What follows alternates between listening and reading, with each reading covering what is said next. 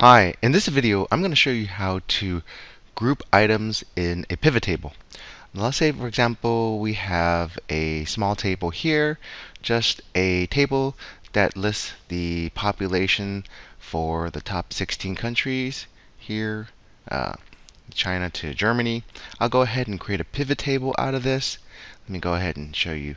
You just go into Insert and we create a pivot table on a new worksheet, and this is based on table 1 here.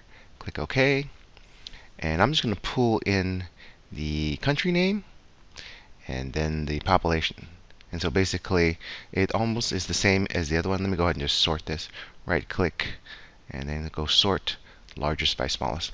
And I'm also going to change the form from the compact form to a little bit something different. So the compact form, usually the default, you have the row labels. It's very generic. I'm going to go up under design. So I'm going to go into report layout and just select tabular form. And so the field names kind of are brought in themselves. And so it doesn't have a generic field name here.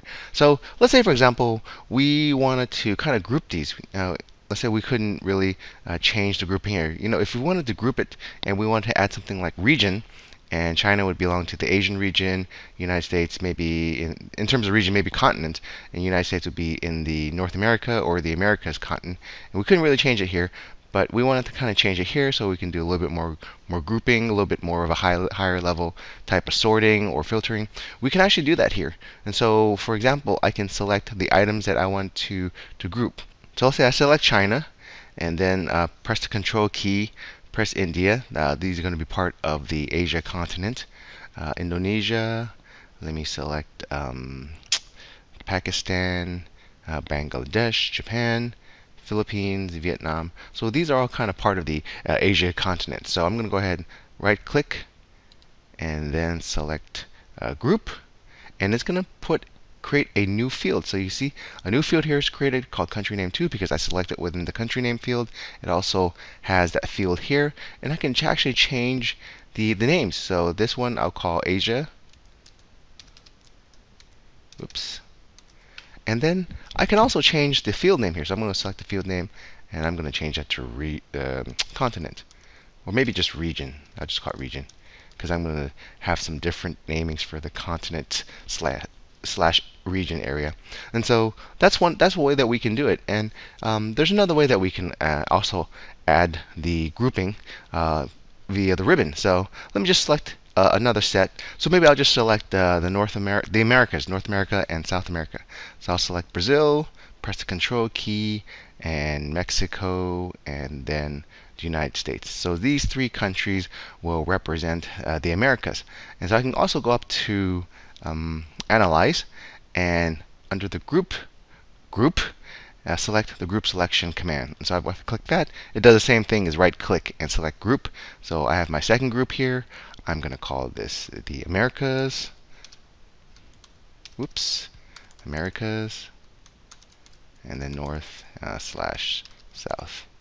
Right, press return, and then I've got let me go ahead and double click the column length so that will fit. And maybe I'll just select the rest of these and just put under miscellaneous. Right click and then group, and then select that miscellaneous, MISC. Right? And so now I have 3 groupings, and what it does, you can see now that when I created the groupings, of course there's different items, multiple items under the group. I can actually select, expand, and collapse it with these little icons here. I can collapse that, and now we have a little bit more of a visual way to kind of collapse and expand and make it a little bit more easier to see things. I can also right click and expand and collapse everything. So we have these different options. I'm going to collapse the entire field. So this entire field is collapsed, and now I just have my regions, Asia, Americas, miscellaneous.